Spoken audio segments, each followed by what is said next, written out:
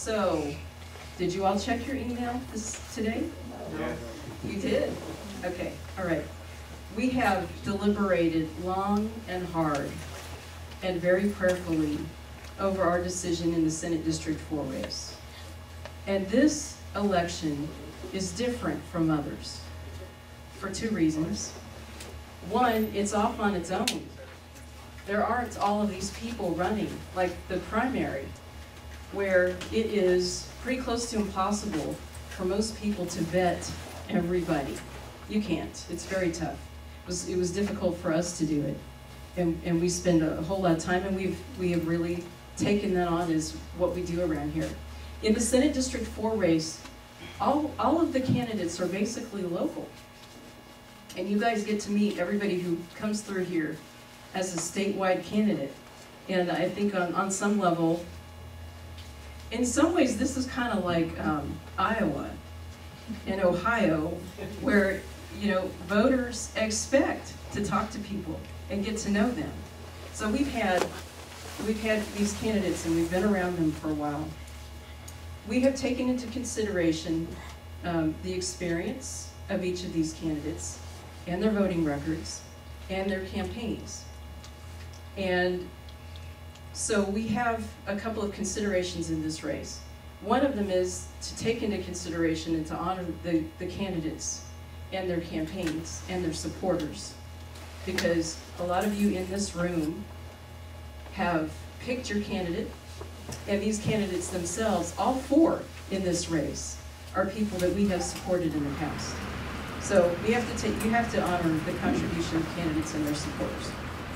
We have a path to victory requirement because you have to go beyond the Tea Party to get the votes that you need to win. Because if you don't win, you can be a marvelous messenger, and you should be a marvelous messenger. But to get into office, you got to have that extra component. And we feel like we're just more able to support people in future elections if we get behind people who have a reasonable chance of winning. Not a certainty. This is not based on who has the most money. It is not based on who has the most supporters. It's a bar that we have set that we had to investigate in every single case. And of those, we have 3 candidates who meet pass our bar for path to victory. Of these 3 candidates, all of them have unique strengths. Every one of you guys has a different profile. You have done different things with the time that you've had in office. And all of you have a path to victory. So we've done 2 things in this race that we haven't done before. One of them is the joint recommendation of 3. Gordy Bunch, Brandon Creighton, and Steve Toth. The other thing that we're doing is to include a statement. This is what took a long time, and I will talk about our vetting process in a bit, but we have included a statement about what we see as the strength of each of you candidates. Your strongest point. There are others, but people don't read a whole lot, and when you have a very brief amount of time, we needed to communicate what we thought were the strengths of each of them, and we did that, I think, well. So what this does is it acknowledges your campaign. It gives those people who don't know that there's an election some information about it, and it gives them some information about, it gives them some limited base from which to make a decision. And we feel like that is our role. This is going to come down to campaign. And so if the PAC puts a check mark next to 3 names, it means that everyone in this room who has at this point been exposed to candidates is going to have to hustle on behalf of their candidate, right? Because think through what the parking lot will look like. You're going to have multiple people arguing passionately, making a case passionately for their candidate to people who may have their minds made up, may not. But this is what we intended to do with this process. Find people who are good, they get into office, and when it comes to re-election, in this particular case, because you all have your decisions, many of you do, get after it. And the ones who are not informed about it, hopefully the card will help them make a decision. The final decision on this, as always, and as it should be, is in the candidates' hands. We exist here to help candidates make a decision, but the circumstances of this particular election make this the most effective way to do it. I want to talk a little bit about our vetting process. Our vetting committee, if you read our bylaws, it says that we vote, and it has to be a percentage of the board of directors. And I need to tell you that we don't always do it that way. Instead of voting, we talk it to death, frankly, until we come to consensus on it. So this is a unanimous statement. Linda Sullivan, Bill Sullivan, John Bauman, Luke Bowen, and I met for hours and hours, I'm telling you. 4 hours a couple of weeks ago talking about these candidates, 2 hours last week, and many conversations in between as we went through this process of people filing and who's going to run and who's not going to run and what do their campaigns look like and all of that. It was a very carefully considered decision. So I would like to hear at this point your thoughts about this whole thing. Some of you will be happy. Some of you will not be happy. Some of you will just say, can we just please pass this election? This is excruciating. I hope there's not a runoff, but there might be. And it's just going to continue. I don't know. You may be in all of those camps at once. But I would like to hear what you have to say.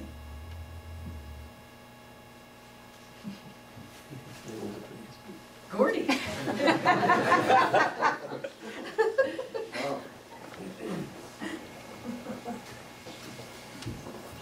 First of all, I would like to thank the Texas Patriots PAC for their very thoughtful consideration in what arguably we all agree was a very difficult decision for them to come to. Too many of our Tea Party groups out there made endorsements and recommendations without vetting, without interviewing, without even talking to us. And that really works against what this movement has been for limited government, fiscal responsibility, and a constitutionalist approach to government.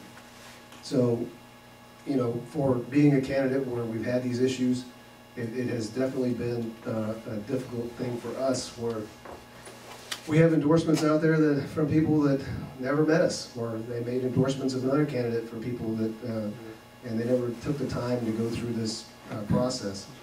The Patriot PAC vetting form is very in-depth. The interview process is several hours, and I do appreciate the thought and that you guys put into this. I do think that it was the right decision for this group, and I appreciate your support and the support of those who chose to support us. And I think we can have a respectful election process, and that we're all going to emerge from this past May 10th as friends. And if we approach it the right way, this will be a stronger group in the future than it is even today. So I think it was the right decision, and I thank you, Julie and John and Lynn and Bill and Luke for your very thoughtful consideration for this. Thank you.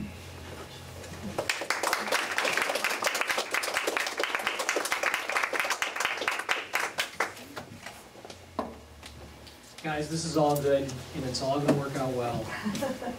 We've all worked hard. We've been working hard with one another for the past 3.5 years together to advance limited government, and we're going to continue to do that after May 10th. Amen?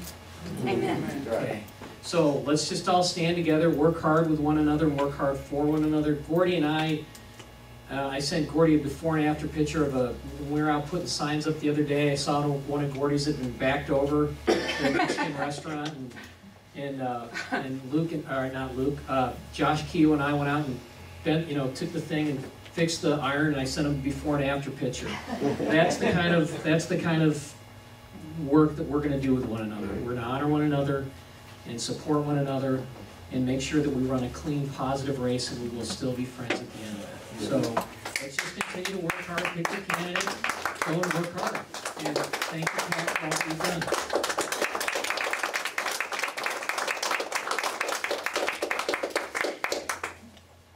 Now, I know the silence tells me that you all are thinking, and I would like to hear what you think. Let's go home. If there is a runoff election, That's a really good question. End of July, early August. Yeah. We don't know. In July. It'll be really hot. It'll be really. It'll be during Vacation Liberty School. Yeah. Nice. So it'd be great if we got it done May 10th. Amen, sister. All right, what other thoughts? Mark? I think, first of all, the fact that you guys have, based upon what I know that we go through in order to be vetted, if you will, approved or recommended, endorsed, that all three of these guys who have been in it, and Michael, you're just getting in at the last second. We love you. And I'm not getting in last second. I've been in there 22 years. I understand. That's going to be exciting. All I'm saying is that because these were the three main people that's been doing it until the last second. And I think it's pretty unbelievable. I didn't know really what to expect. And the fact that you guys, that we have this many people that you can say, take your pick. That's amazing. It's a good thing. I think also that it really puts the candidates on an equal playing field. And that focus, diligence, strategy, all those things. This is cool to see whoever comes out of this, really the best person for the job in Austin. I think it's cool. It's awesome. Didn't expect it. Yeah. Well, I think it's very unusual to have the candidates so close, if not identical, in their view of Texas, states' rights, lower taxes. They're pretty much on the same page, and I think that people have a choice of what kind of tactical person, how that person will approach it, what they're going to emphasize. It should be left up to them, to the people to decide which of those candidates is going to highlight what their special interest is, or how they approach the legislation, how they approach serving. So I think it's not that there's an awful lot of difference, if any, in their gut part on issues.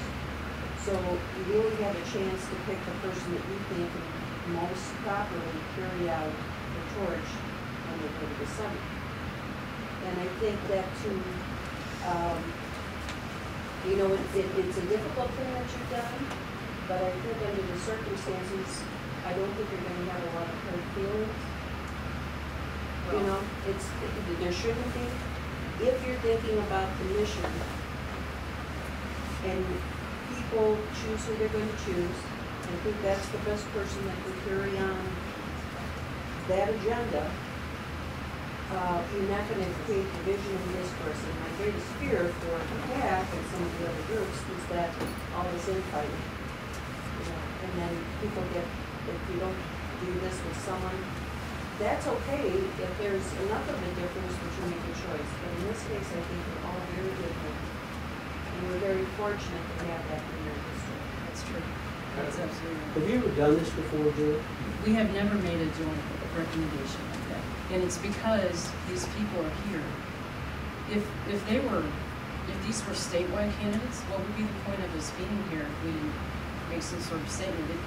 When we work hard and we know more because you guys have not had access to the candidates, then the margin where we can help you is greater. In this case, how do you come to this meeting and talk to these people and not form an opinion if you're interested in politics? So out of respect for those of you who are in this room and who will back these candidates, we have done that. And out of respect to the candidates who've worked hard in their offices. But there will be many people who don't have much information, and it is going to come down to their campaign. And that's where we do play a role. If you don't have any information about this race, then we want to give you a little bit.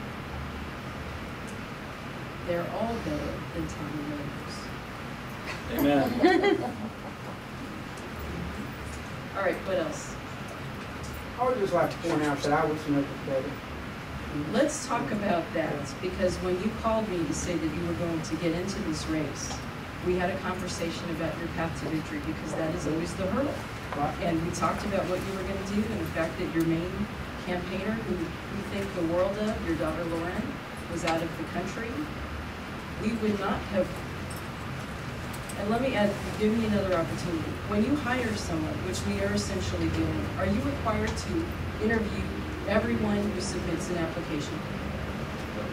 You are not required to interview everybody who submits an application. So we have to make some cutoffs. And for us, this is a big, big deal. We are one of the very few Tea Parties that say path to victory is important. Why would we back someone and put all this effort into it if there is not the mathematical possibility of winning? Now, you have good name ID, and it may be we are completely wrong, and this runoff is over, we don't have a runoff, and you take it just on the first vote. It could happen. It could happen. But as we look at it right now, the path to victory was not only money, it was name ID, it was coordination, it was how you discussed the campaign, each one of you. And we made the determination that 3 passed the bar, and that's what we're going to go. Other questions? I just want to say, not much to you guys, but we really good for you guys. It was very hard. I don't know what we were doing. A lot of prayer, a whole lot of prayer and thinking. But I really mean it. How much more thank you guys. It is very, very hard. It's like choosing kids. It's fun. Yes. Yes, yes. All right, well, we appreciate that, and we really do appreciate that. This is not going to be easy, folks. This is the worst case scenario in some ways. But it is the best thing to do. And our decision on this was unanimous. All right, so any other comments? You can comment afterwards. I'm just giving you this forum right now. Bill? Bill, you have something to say, I know. Me? You? Okay, what was the most interesting thing is that there's a couple of things going on here. And one of them, this is a general election. And evaluations you have to make are on the basis of it being a general election. And there's wild cards out there. And you have to take a look at the races to see who has capacity to approach the wild cards. The other thing is it's a lot bigger than any other race that we've had before because we've been restricted to Montgomery County. Now you're going to something as big as 640,000 people, which is a little bit different. So you have to take a look at that in terms of everybody that's putting it up. So every person who came in there spent over 2.5 hours explaining what they were going to do and how they were going to do it. And it was interesting to sit there as somebody who's been involved in processes like this before to see the 3 different approaches. So when you get to the end of the day, when the people all have they have very different strong points. You got Steve's very passionate conservatism. You got the business acumen of Gordy and his performance in the township. And you have Brandon, his legislative ability, etc., and his record in the legislature. All those things are different things that have to appeal to the voters. So when you ultimately make the decision, you take a look at the path to victory. All of them have your values. They all have 3 different plans. They all have the resources to implement them. So then we'll see who has the path to victory. That's what we're going to find out. But whatever happens, the new senator will be about 50 times better than the old one. So at the end of the day, we all win. We can agree on that. Yeah. All right. Thank you, folks. Thank you so much, and we will see you again soon.